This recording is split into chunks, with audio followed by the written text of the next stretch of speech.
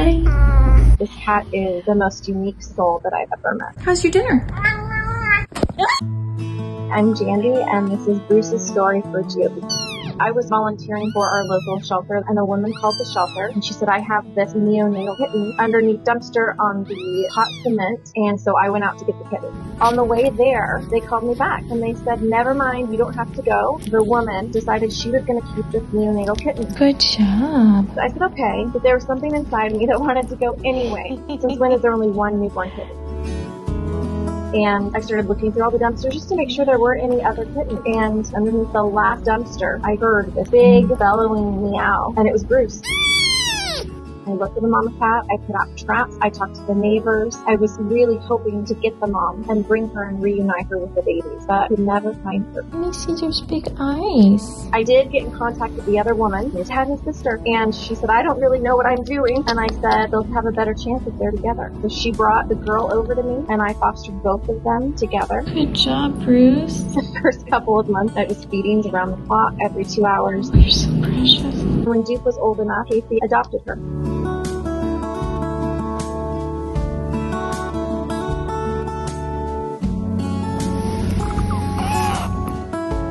I was keeping an eye out for people to adopt Bruce, but I realized I wasn't going to trust anybody else with this cat. He was mine.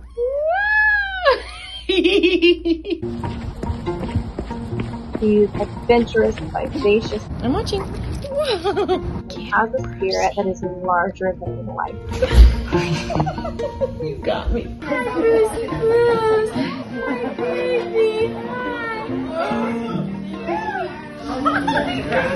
I can laugh and you can be in trouble at the same time. I do a lot of rescue work. I work with a lot of animals. But the bond that Bruce and I have, I think that he understands how much I love him, and he loves me in the same way. What's wrong? I know. It's okay. At 8 months old, he suddenly fell ill. I took him to the emergency room, and he was diagnosed with large cell lymphoma. Don't worry. You're okay?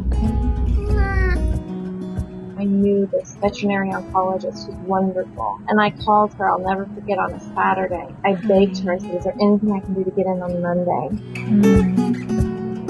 She said, we can't wait till Monday. She said, can you come in today, Saturday night? She opened the clinic, and she gave him a rescue remedy, and she said, if this works, we can talk about the net debt. Oh, good boy. And thereafter, it was 8 months of treatment, and it did not look like he was going to survive.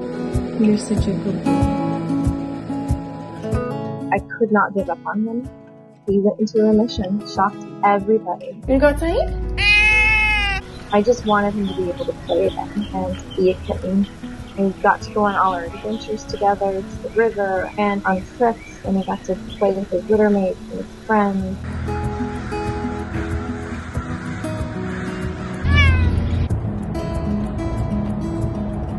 Then this summer, he relapsed, and that was in July. They gave him the same prognosis, a few weeks to a few months. And here we are in January, and he's doing great. Good job. His pain is very well managed. He's happy, he feels good, he's responded to treatment, he's just a little miracle man. Good morning. He wants to tell me about everything that he does in his life. Tell me about it. He has a different meow for everything, and we have our own little language. You go outside? He has a scream for when I leave the house without him. He runs to the window, and he bellows after me. The whole street can hear him. He doesn't want to be left at home. Who is it? This kitten had a different start in life in that we were never apart. And I think that's why we developed such a bond that we did. He's my baby.